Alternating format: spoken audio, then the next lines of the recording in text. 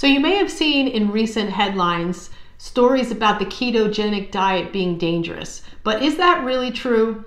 Find out in today's video. Hi, my name is Stephanie from Fast Track to Health Wellness Center. If you're new to the channel, please consider subscribing so I can keep you up to date on the latest in natural health, wellness, and weight loss. So I have a Facebook group called Fast Track to Weight Loss, and I did a recent poll to find out why some of the participants in the group were not really saying much in comments or posting about their weight loss and such things. So when I asked in the poll what are some of the reasons, one of the main reasons I got was that people are afraid to try keto and intermittent fasting. And then a few days ago, I saw a story about Jillian Michaels claiming that the ketogenic diet is dangerous. So I wondered if, perhaps people are getting the wrong information from celebrities about this diet. So I wanted to address that in today's video. So in Jillian's video, she talks about the keto and gives her opinions on why it may or may not work in some cases. And I'm not going to go through the entire points that she made one by one. I just sort of want to make my own points about it. One thing I really believe in is that diet bashing isn't such a great thing to do because there really is no one diet that's right for everybody. We're all biologically different and individual. So one diet may work for one person and not for the next. So to say that one diet is just overall bad, I don't agree with doing it that way. Now, as far as the ketogenic diet goes, I think there are many advantages to it, and I definitely do not think it's dangerous or unsafe. And I personally have seen results with it in my own clinic, in my own personal life. Now, I personally don't follow the ketogenic diet 100% all of the time, and I don't think that people should just do one thing all of the time, but there are a lot of great concepts that come along with the ketogenic diet. First of all, we're not getting enough healthy fats in our diet overall because fat has been the enemy going back many, many decades. We've all been afraid to eat fat, and we've just been basically eating more sugar.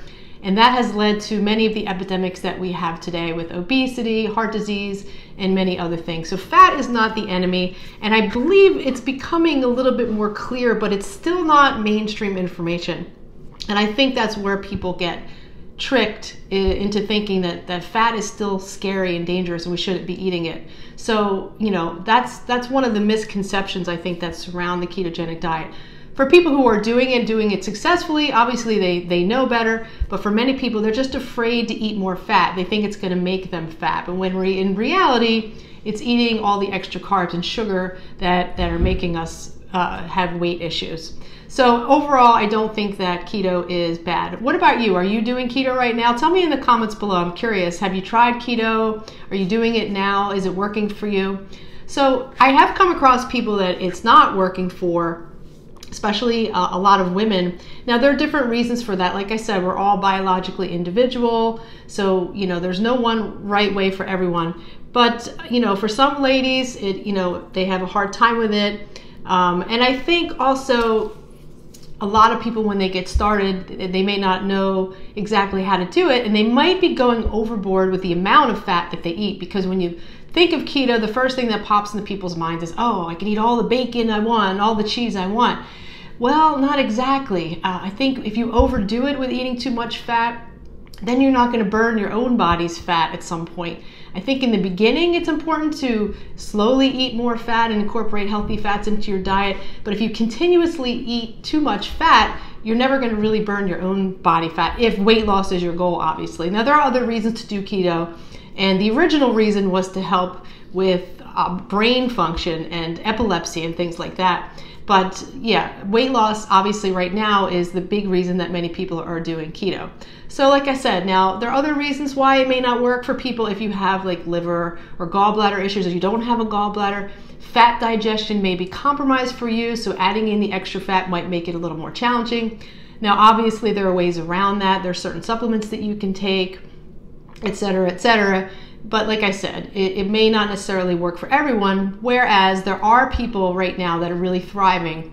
And what we do a lot in our weight loss group is we combine the best of the keto diet with fasting and intermittent fasting. And when you do both of those together, the results are better than if you did fasting with any other type of diet. So we're seeing really good results when you combine the two concepts. And my personal opinion is like fasting is really one of the keys to making everything work.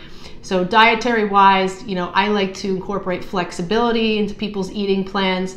I don't believe that carbs are always the enemy, and I think people should eat carbs now and then, especially healthier carbs. I don't think they should eat the junkier carbs like refined sugar, but I do think carbs do have a place in people's diets now and then.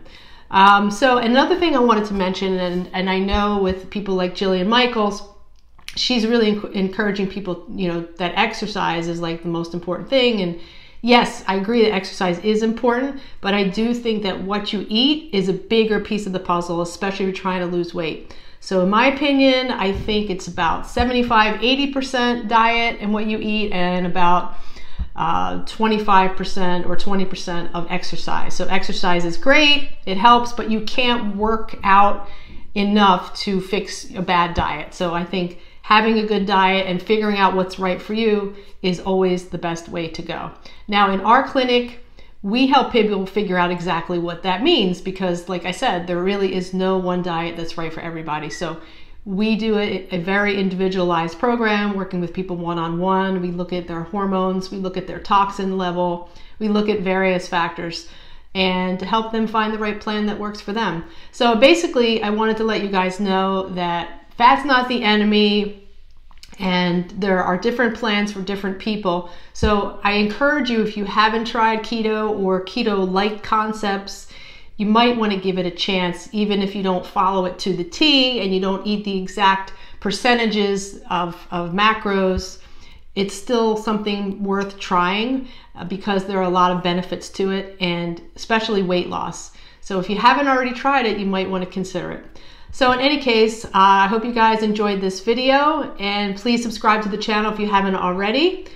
Thank you for your time, and I will see you in the next video. Thanks. Bye.